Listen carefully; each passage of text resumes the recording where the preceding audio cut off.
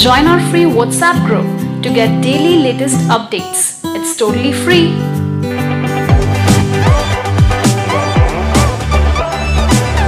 The test is in 4-part, Part 1, Part 2, Part 3, and Part 4. Now look at Part 1. You will hear a conversation between a printing company employee and a customer. First, you have some time to look at questions 1 to 5.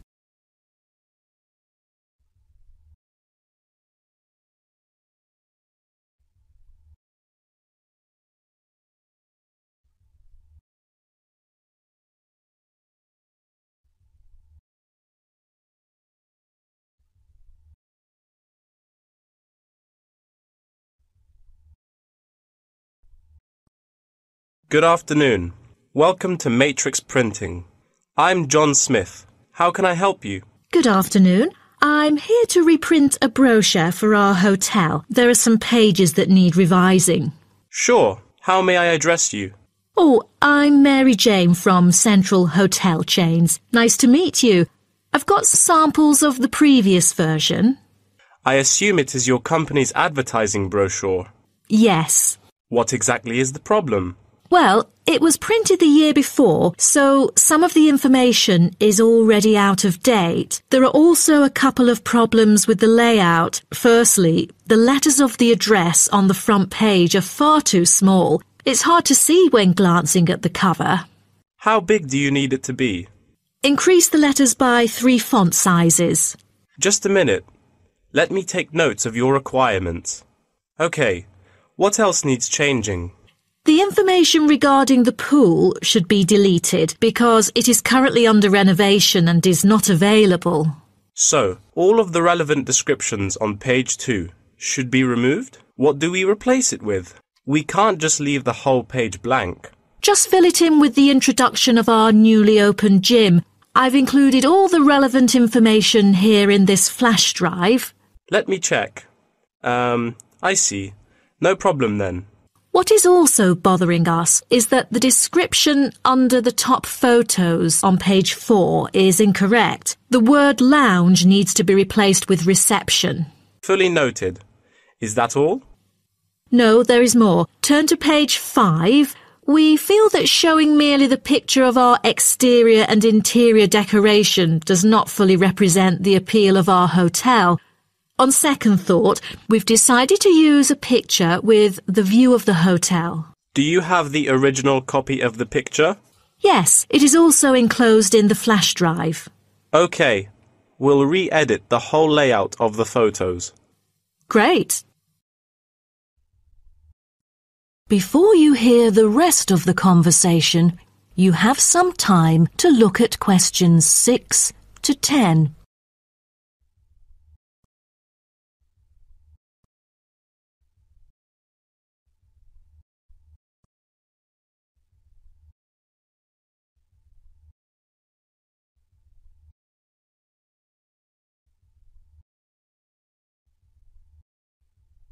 Now listen and answer questions 6 to 10. Let's turn to the next page. Yes. What's wrong with that? It seems perfectly fine to me. At first sight it seems fine, but according to the feedback of the customers, the prices do not stand out. So, we want to change the print from black to red to make it pop out. Okay, I've made notes of all of your requests. Is there anything else? I appreciate it. Just one final request. Could you translate the whole brochure into Spanish? We have customers worldwide, you know, especially those from Latin countries. No problem. What about other languages, like Japanese, Chinese, or German? These are our most popular target languages. I have to ask the manager about the Chinese version. There's been a surging number of Chinese clients during recent years. However, we don't need German or Japanese translations, as we currently don't have many customers from those two countries. Sure. Just keep me updated. So, roughly, when could we get the revised print? We need it before the end of July. It's late June now. Roughly, it'll take 3 weeks to re-edit. so it will definitely be ready before the deadline. Great! To where shall we send the samples? The address is number 9 Green Drive, Clifton, NY 21300. How do you spell Clifton? CLIFFTON, Clifton. And the telephone number? It's 9030366602. Also, if you have any further questions, you can reach me through this number. OK. You now have half a minute to check your answers.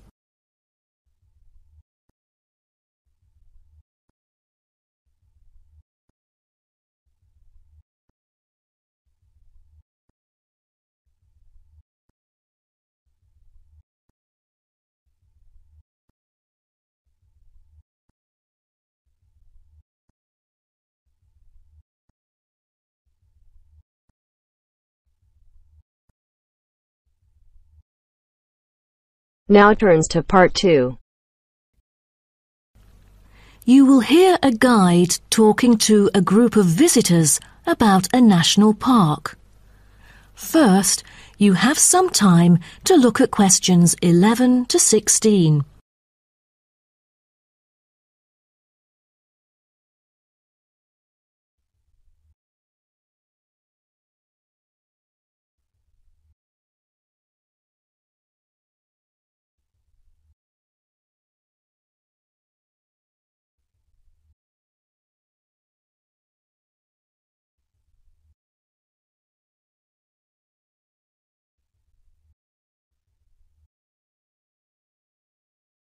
Now listen carefully and answer questions 11 to 16. Welcome to Byron National Park. I am Jim Carson, your tour guide for the trip. First, I'd like to give you some basic information about the park. Covering 7,000 acres of land and spanning across 3 states, Byron National Park was established to protect the area's most spectacular scenic values. With unique geological features, natural history, and native plant and animal life, it is an ideal destination for recreation as well as research purposes. The park has a breathtaking waterfall connecting the longest river in the country, but it is most renowned for having the largest subtropical rainforest worldwide. There are many layers of tall, medium, and low vegetation growing with seasonal variations in the park. It is a place where the air seems green. Ardent hikers can find an awesome array of options here. Apart from the dense green rainforest, tourists can also hike along the mountain trail. Despite the stunning view, taking photos is not advised on the way up, I'm afraid, as one might get distracted and the narrow trail by the sheer cliff is quite dangerous. When you reach the top of the mountain, there is nothing better than having a picnic under the trees with your family. Accompanied mostly by wildlife, walkers as well as cyclists may find the bush track a good choice for having a tranquil time to themselves. As your tour guide, I suggest that only expert hikers take the creek circuit, because its beautiful and inspiring scenery through the subtropical jungle is paralleled by its physical challenges. A list of transport is available within the park. Bicycles are a popular choice, as it is the most flexible way to get around. Electric trams are temporarily closed for maintenance. Boat trips down the river are an ideal way to spend a tranquil afternoon. Rest assured that transport within the park is covered in the bill. Extreme sports is another highlight of the park. There are, for adventurous grown-ups, especially those who are comfortable with having a racing heart, scary as it may sound, it is actually safe to participate in extreme sports under strict instructions and close supervision. Abseiling is available regardless of the weather. It is a fun way to overcome fear of heights, gain new skills, and get an adrenaline rush. Bungee jumping and paragliding are also available, except for during the summer. At this point, you might worry about meals here. Well, even though there is only one restaurant in the park at the moment, the variety of dishes is astonishing. There are 2 meals included in the price. Just get your meal ticket at the reception before dining. Also, there is no need to make reservations or worry about availability, since there are plenty of tables. Before you hear the rest of the talk, you have some time to look at questions 17 to 20.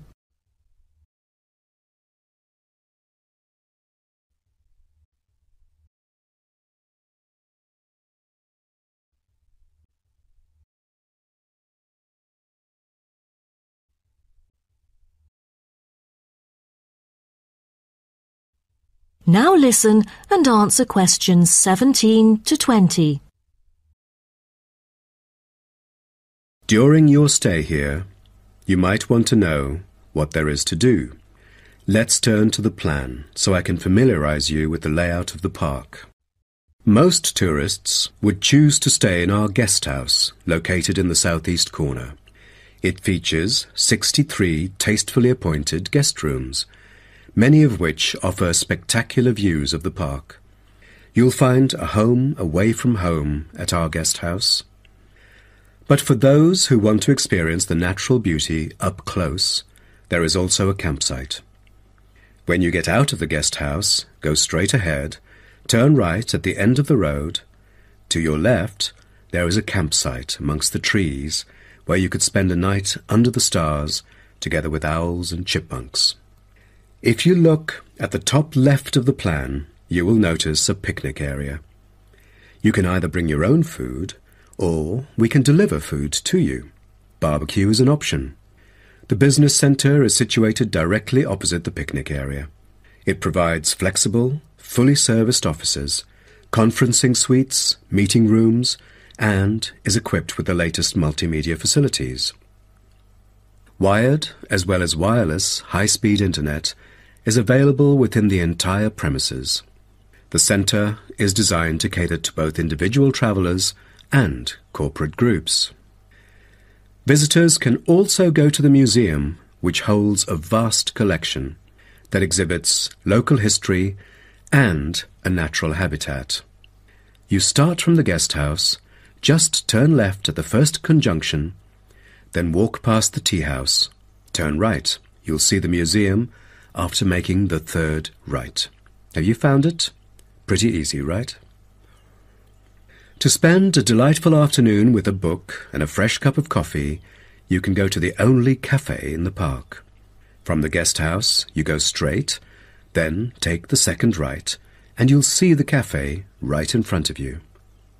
You might want to check out our all-season tennis court, which offers instruction for all ages and skill levels. It is located right opposite the cafe. You now have half a minute to check your answers.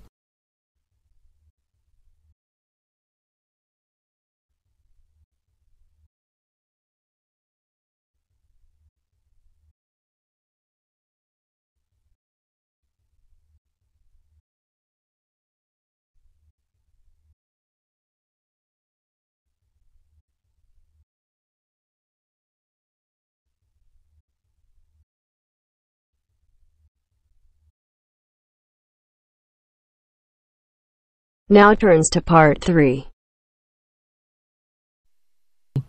You will hear 2 students called Helen and Paul talking to their tutor about a nursing course. First, you have some time to look at questions 21 to 24.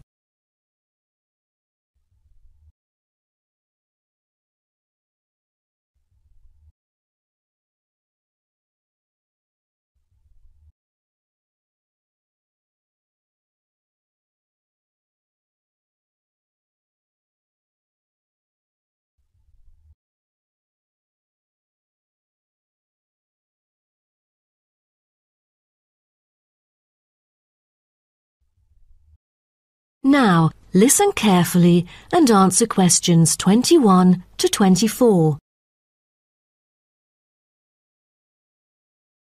Helen and Paul, Congratulations to you both for doing so well the past semester. You two have exhibited an impeccable performance during your first year in the nursing program.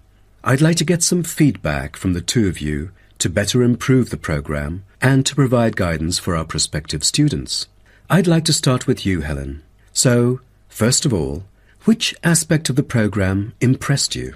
Well, to be honest, when I was enrolled into the course, I was expecting a group of classmates my age. But as I stepped into the classroom for the first time, I was surprised by the diversity. Most were in their 20s, but there were also those in their 30s or even 40s. As it turns out, the intergenerational communication has sparked intense debate and new thinking, and I think that's something special about the programme that I appreciate very much. What about you, Paul? What do you think of the programme? For me, the group project we carried out last semester is another key feature of the program. The whole class was divided into 8 different groups, working on 8 prospective cases. Team-building sessions were conducted in a collaborative way most of the time. Comprised of 5 members, our group studied acute pancreatitis. During the process, we broke the task into different parts and assigned them to each member. We were then able to tackle the complex problem by pooling our knowledge and skills. More importantly, stronger links were established between the group members. Because of the project, we've all become good friends. That's true. According to graduates, group projects prepare them for the work world in which teamwork and collaboration are increasingly the norm. So tell me, Paul, what else do you like about the program? I want to be a registered nurse working in a public hospital after graduation. So the internship provided is a valuable opportunity for clinical practice in a supportive learning atmosphere. However, I was amazed by the amount of written assignments, since I thought the course should have focused more on practice-oriented learning. Well, I have to disagree with you, Paul. The essays demonstrate your understanding of the course. For me, writing essays is a process that involves critical thinking, which challenges me to develop my points more thoroughly. I thus managed to gain a diversity of perspectives. The program is designed to deliver basic and advanced theoretical knowledge of core concepts, including healthcare systems concepts, together with practicum or clinical practice experience to bridge the classroom content to the practice setting. So, I'm afraid written work is unavoidable. Also this year, we've added a module of law. How do you feel about that? At first, we felt that learning law is kind of redundant and too time-consuming. After a few sessions, we realised that it is necessary in dealing with future medical disputes. Before you hear the rest of the talk, you have some time to look at questions 25 to 30.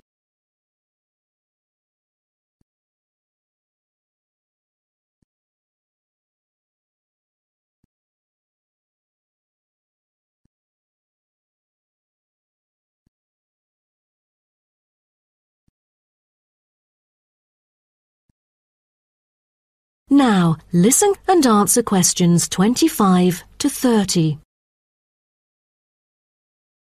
Do you have any suggestions for prospective students?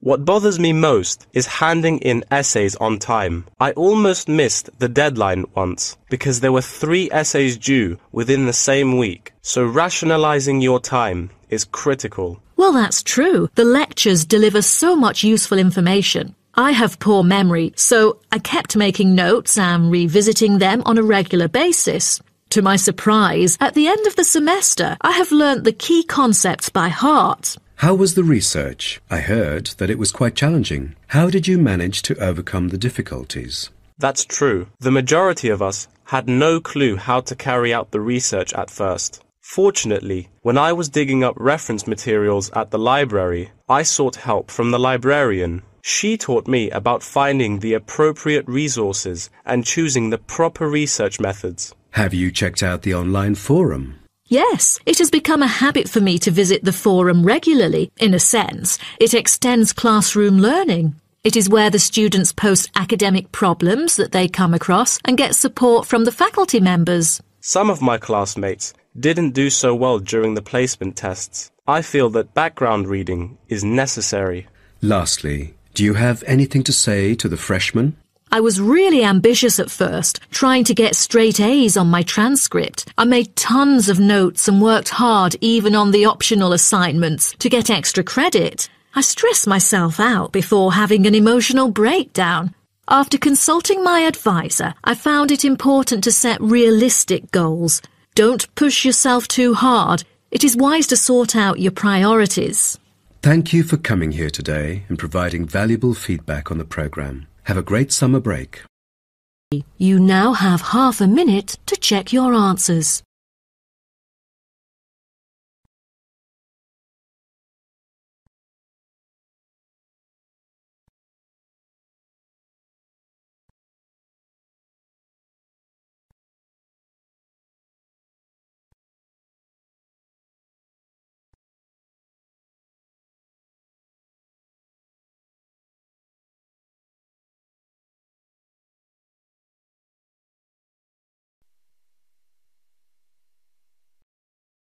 Now turns to part 4. You will hear part of a lecture about African penguins. First, you have some time to look at questions 31 to 40.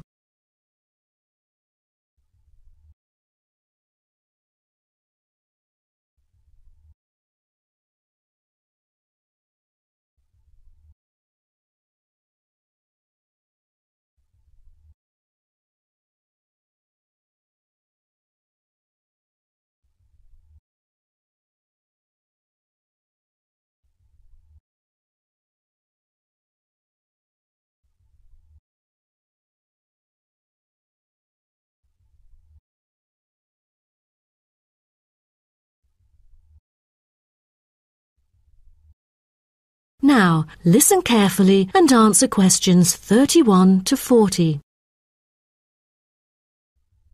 Good morning, everyone. Today's lecture is about a type of adorable animal, the penguin. When you think of penguins, you may picture them surrounded by snow and ice. But not all penguins live where it's cold. African penguins live in the southern tip of Africa. They are usually found within 40 kilometres of the shore and on a number of its surrounding islands. African penguins are also known as jackass penguins because they make donkey-like braying sounds to communicate. African penguins can keep their body temperature at a stable level, but their land habitat can get quite warm, so there are a number of ways for them to stay cool. They limit their daylight movements on breeding sites on land to early mornings and early evenings to avoid too much sun. The pink glands above their eyes can help them cope with the temperate climates. Like other penguins, African penguins spend most of the day feeding in the ocean, which also helps keep them cool. Being a type of small to medium-sized penguin species, African penguins average about 60 centimetres tall and weigh up to 3.6 kilograms. They have a black stripe and a pattern of unique black spots on their chest. Males are larger than females and have larger beaks. Even though they are categorized as birds, African penguins aren't able to fly because of their heavy bones. Their wings are more like flippers that make them particularly suited for life in the water. When they're on land, their flippers and their tails help them keep their balance and walk upright. African penguins begin to breed at the average age of 4. When a male and female pair up, they tend to breed together for the rest of their lives. Most other penguins nest and lay their eggs out in the open, but African penguins have a different approach. They dig holes under bushes out of their own excrement, called guano, so they are sheltered from the sun and predators. The African penguins survive on a diet that is comprised mainly of marine organisms. They feed primarily on fish like sardines, along with the occasional squid and shellfish. But when normal food is in short supply, they eat tree roots as well. The streamlined body of the African penguin allows it to move through the water like a rocket, capable of reaching a speed of around 20 kilometers per hour when hunting for food. You have some time to look at questions.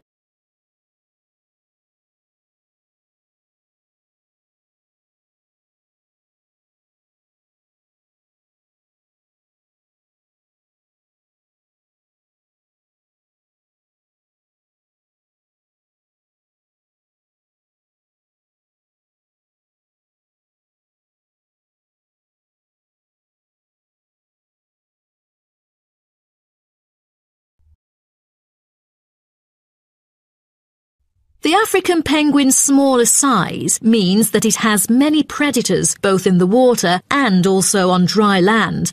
Their natural predators at sea include seals and sharks. The biggest threat to them on land is not just towards the adult penguins. The penguin chicks are sometimes taken by seagulls into the air and dropped from above. The seagulls could thus feed on them.